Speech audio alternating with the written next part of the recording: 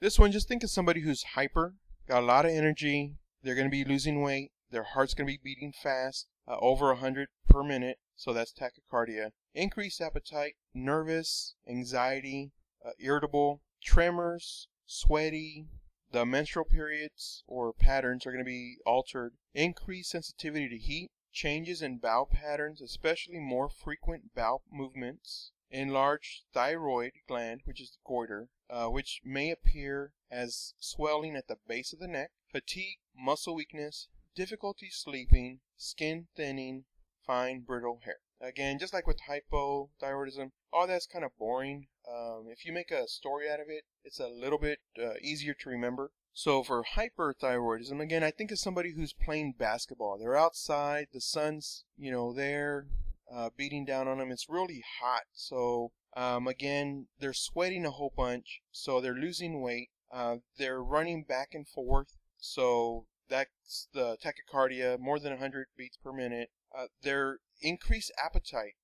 The day before, they knew they were going to have this game. It's kind of like a tournament. So they knew they were going to have this game, and they loaded up on carbs, which is, like pasta. The only problem is this pasta was healthy pasta. It's brown. It had a lot of fiber in it. This is a really expensive pasta. And because it has a lot of fiber in it, the bowel patterns have been altered. So now, man, this guy's got to go, and he's got to go now. He doesn't care if he wins or loses. He just wants the game to finish. He's really nervous. He doesn't want to have an accident on the court.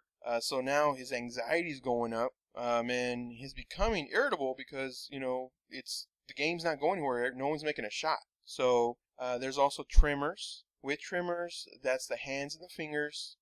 He's kind of afraid to get the ball because if he does, his hands are shaking so bad that he might, miss, and he wants some of his teammates to score the point so they can get out of there.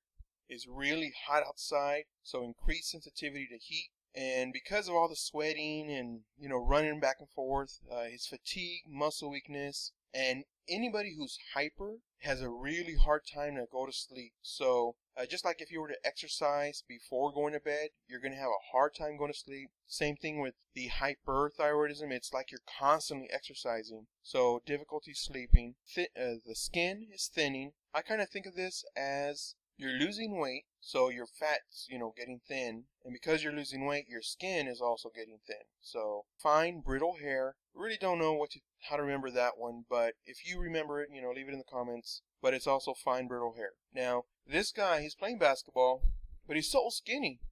His shirt should say love of the game, but all you can see is part of his shirt. The rest of it's wrapped around him. I mean, he's so skinny, and his whole body's trembling because he needs to go to the restroom. And, he's playing basketball outside in the sun. So again, if this helped out, please click the like button, leave a comment, subscribe, and if you end up having something that's kind of difficult to remember, just make a dumb story. And my stories are pretty dumb, but I mean, you'll remember them. Hypo, the donut, the sofa, the fatso, hyper. It's kind of easy. Just somebody who's hyper, so they're always running around. So again, if these videos help out, please, let me know. Click the like button, share it with your friends. It really, helps out. Thank you so much, guys. I greatly appreciate it.